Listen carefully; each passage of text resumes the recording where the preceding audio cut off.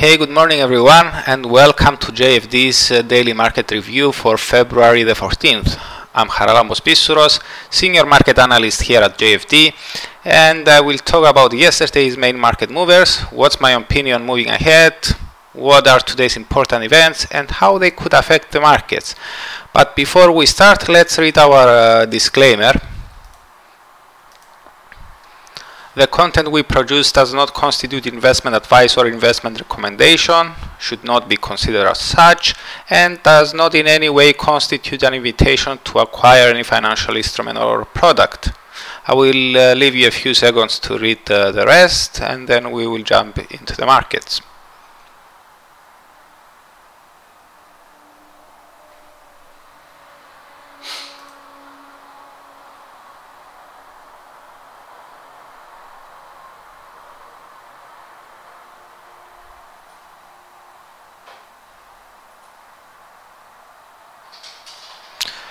Okay, today we are going to talk about risk sentiment again, given that stocks rebounded during the Asian morning today on reports of slowing virus cases and deaths. Then I will talk about the US CPIs, which came in better than expected. In my own surprise as well, remember that I was expecting a slowdown in both the headline and the core rate. Then I will talk about the pound, which surged after UK's finance minister resigned. Then about the euro, which kept tumbling ahead of Eurozone's GDP, the second estimate of GDP for the fourth quarter, which is coming out today. And as for the rest of today's events, we have the US retail sales for January, the US industrial production and manufacturing production for the same month, as well as the preliminary University of Michigan Consumer Sentiment Index for February. So let's start, as always, with the performance of the US dollar against the other G10 currencies. On the graph, we see that the dollar traded higher against the majority of the other G10s on Thursday and during the Asian morning Friday. It gained versus the euro, SEK, the Kiwi and the Swiss franc, and slightly against the Canadian dollar, while it was surrendered to the pound's massive strength. You can see here how strong was the pound yesterday. Against Aussie, the yen and the NOK, the dollar was found virtually unchanged. Once again, we cannot derive safe conclusions with regards to the broader market sentiment by just looking at the performance of the G10 currencies, and thus we will turn our gaze to the equity world. Here, most major EU and US indices traded in the red. You can see here declines in major EU and US indices, with concerns over the steep surge in virus cases and deaths reported yesterday rolling into those sessions as well.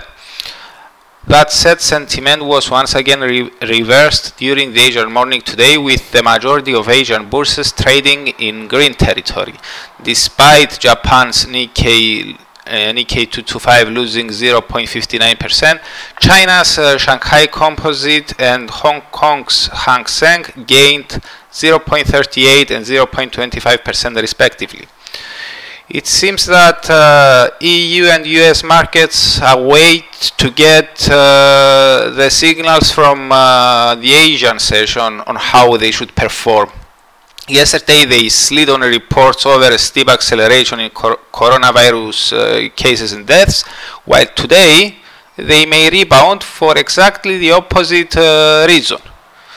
Today there were officially reported 4,919 cases and 122 deaths worldwide for the day of Thursday, which is much less than Wednesday's large numbers. Looking at the graphs I've been posting on a daily basis recently, we can see that we are back in a slowdown mode. After the surge, we have the fall back below 0 in both cases and deaths. Remember that anything above 0 points to acceleration, while anything below 0 points to slowdown, and we are back below 0 in both cases and deaths. As for our view, though, things have not become better, and we don't think that the impact on global economic growth will be less than what we believed yesterday. After all, following Wednesday's surge due to a new method of identifying cases, a slowdown just the next day appears more than normal to us. On top of that, if we treat Wednesday's numbers as outliers, still Thursdays are the largest daily counts since the outbreak of the virus. In other words, if it wasn't for Wednesday's surge, we would be in acceleration mode, and we can see that here. This is Wednesday's surge in both deaths and cases. The blue color points to the deaths numbers, while the gray color points to the cases numbers. And this is the deaths and cases per day. They are the daily deaths and cases. And you can see that if it wasn't for Wednesday's numbers, yesterday's prints would still have been the highest up until now. And on the previous graphs where we identify acceleration and slowdown, we would be on acceleration mode. Thus, we stick to our guns that the worst is not behind us yet, and we repeat that we will take things day by day. Although EU and US indices may follow the overnight rebound and trade higher today, we are still reluctant to trust a long-lasting recovery. We believe that the effects may not be so temporary as many believe, and that further spreading may not impact only the growth for the first quarter, but the economic wounds could well drag into the second quarter. Thus, anything suggesting that the virus is far from being contained may serve another round of risk aversion, with investors abandoning risk assets again and seeking shelter in safe havens. Now, let's talk a bit about the US CPIs, which were released yesterday. The dollar may have remained relatively strong despite the risk rebound overnight, and perhaps this was due to the better than expected CPIs. The headline rate rose to 2.5% from 2.3%. The forecast was for an uptick to 2.4%, while the core rate held steady at 2.3%, beating estimates of a slowdown to 2.2%. That said, with the core rate staying unchanged, investors may have been worried that the core PCE year-over-year rate, which is the Fed's favorite inflation metric, may hold steady as well at 1.6%, well below the bank's objective of 2%. Thus, their expectations over a September rate cut have not changed. Okay, on this graph we see that the core CPI appears to be very correlated with the core PCE year-over-year rate, despite the time series following different rates. So, if the core CPI, given that the core CPI held steady yesterday, the core PCE may stay unchanged at 1.6 as well. With regards to market expectations, again we see that a rate cut, according to the yields of the Fed Fund futures, is still fully priced in for September. Now we will talk about the pound. The British currency was yesterday's big winner, as we saw at the start of this video, and it was fueled by news that UK Prime Minister Boris Johnson forced Finance Minister Sajid Javid to step down after he refused to replace his special advisors. Johnson appointed Rishi Sunak as the new Finance Minister, a person very loyal to him. Given that Javid was not on the same page with Johnson's policy advisor overspending plans, adopting a more cautious stance, his replacement by Sunak sparked hopes of more fiscal support, something that may lessen the need for a rate cut by the Bank of England. So, expectations of more support by the government lessen the need of a rate cut and growth support by and monetary support by the Bank of England.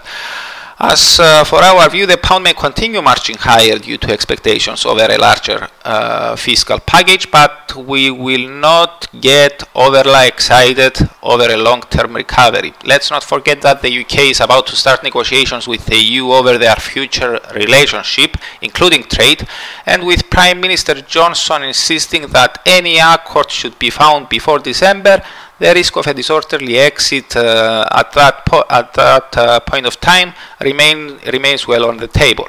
Thus, the pound may be set for a bumpy ride, with any talks revealing huge divergence in positions, having the potential to keep a lid on any rallies and even trigger decent slides. For now, we prefer to exploit any potential pound gains against risk-linked currencies like the Aussie and the Kiwi, which could well come under selling interest if news and headlines continue to point to a fast spreading of the coronavirus, the outbreak of which started in China, the main trading partner of both Australia and New Zealand. Now, passing the ball to the euro. The common currency continued to slide yesterday, taking for another day the last place on the G10 performance table. As we noted yesterday, this may have been due to weak economic data coming out from the Eurozone, which may have raised concerns that the second estimate of Eurozone's GDP for the fourth quarter, due out today, may be revised lower, from a modest 0.1% quarter-over-quarter growth to stagnation. So if indeed this is the case, the currency's tumble is likely to accelerate, and if risk appetite takes another hit in the following days, we expect the biggest declines to be against the safe havens. The dollar may be the best choice, as it has been also supported by decent economic data like last Friday's better than expected employment report. And here we need to know that after the dip below last year's low, euro-dollar is now trading in waters last seen in April 2017. Now, between the franc and the yen, we would choose the yen, as we are reluctant to call for further declines in the euro CHF exchange rate, as the Swiss National Bank may decide to intervene into that exchange rate at any given time. Now let's talk about the rest of today's events. During the US session, we have the retail sales for January. Headline sales are anticipated to have grown 0.3% month over month, the same pace as in December, while core sales are forecast to have slowed to 0.3% month over month from 0.7%. What's more, both industrial and manufacturing productions for the same month are expected to have slid 0.2% month over month. So following the better than expected CPIs, we now doubt that these data sets will be enough to prompt investors to bring much forth the timing of when they expect the Fed rate cut to be delivered. For that to happen, we may need to see huge disappointments.